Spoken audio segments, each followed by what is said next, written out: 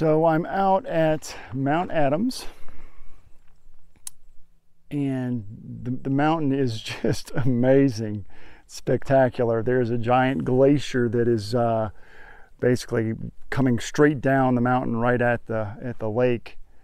And I believe you pronounce this place, the lake is Lake Takhlakh, and it is right at the foot of the mountain. It's wonderful.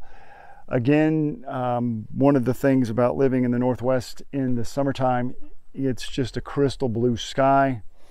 So there's probably zero chance of any kind of clouds or color, but the sun is going to set, and as the sun sets, it's going to be side lighting that mountain and the volcano, which is active, by the way.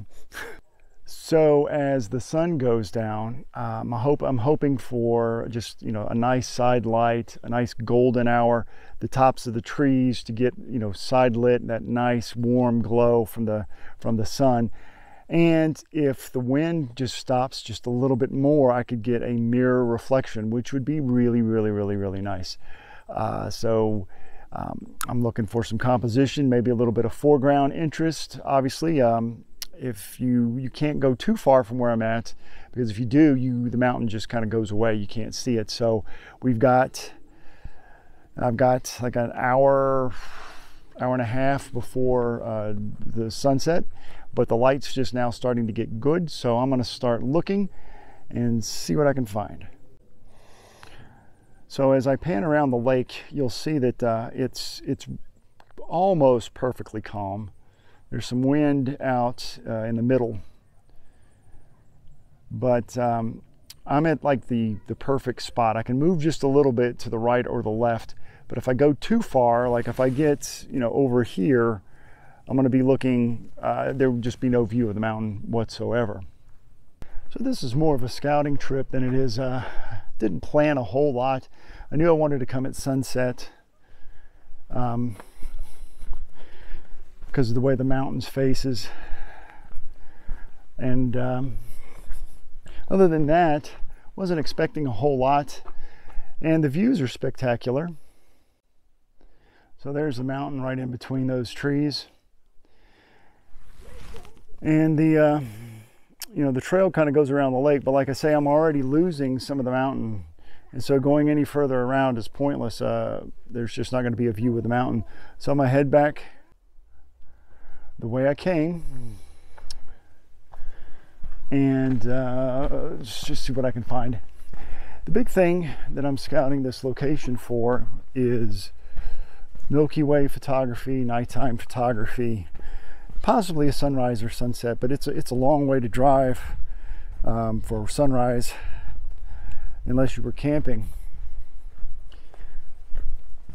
And this is there's nothing anywhere even remotely close. We're pretty much in the middle of nowhere, and it's gorgeous, it's quiet, it's beautiful. But I'm really sure that I'll be able to come away with at least one nice photo today. So I found a little something, and I'm going to see how it comes out. I got a stump right here. It's pretty dark, and then I've got right on this side, there's another stump and some little shrubs. And then right in between that, I've got the mountain reflected in the water, and then the mountain in the background. And I really don't want to get a lot of sky because the sky is not interesting at all. So my focus is going to be on eliminating as much blue sky as I can while making sure I don't cut any of the reflection of the mountain off. And you see how the stump is not intersecting with the green on the other side. I want to make sure that stump doesn't get doesn't start touching up here. I don't want that to happen either. Same thing on this side. So it's a balancing act to get all of those things just right, so that the composition works better.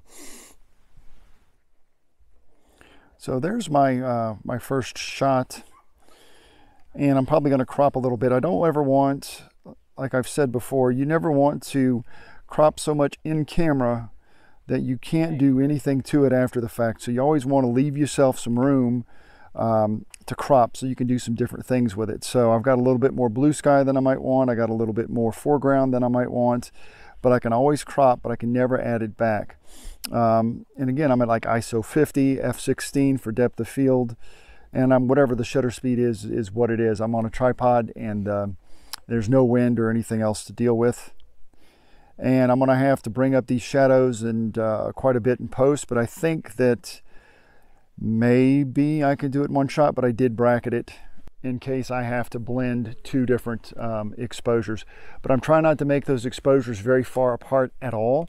I don't want it to be this huge disparity between the mountain and the foreground. So it's not going to be a lot that I'm going to bracket. I'm not going to bracket by like 2 stops or something crazy like that. It'll probably be like maybe a stop and a third, just so I don't lose detail in that stump, because it's some really pretty wood. And right now, I don't know if you'll be able to see it on the video, but the sun is starting to just slightly light up the stump right here on the side as the sun is setting. So I need to grab a shot with that light hitting that stump, because that's going to help make the photo. So the last shot of the day, and it's sunset. The sun is already set. The mountain is really nice and pink. And the shot, here it is. Let me pull it up again. Sorry about that. There we go. So 1/5 of a second, f16, ISO 100.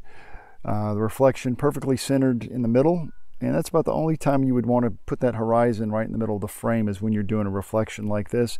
And it's still not quite 100% still, but it's pretty close. And the colors are really, really, really pretty. So I will totally take it, and I'm going to pack it up, and I'll show you one last view of what it looks like. Now, I didn't use the photograph that I talked about with the stump on the left and that shrub on the right with the mountain kind of centered.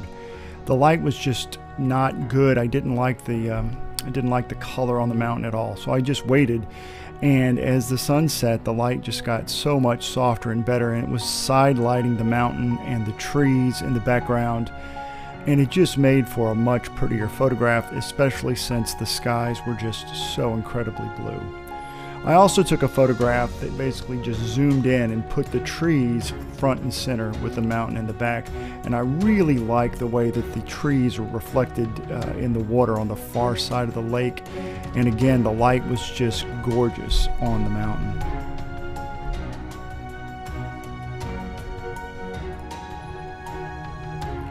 And the last shot that I wanted to share with you was the one that I ended the video with, and that is of the mountain perfectly reflected into the lake.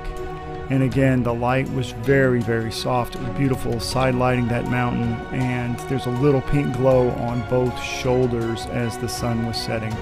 And I think it's just, even without the clouds, I think it's just beautiful.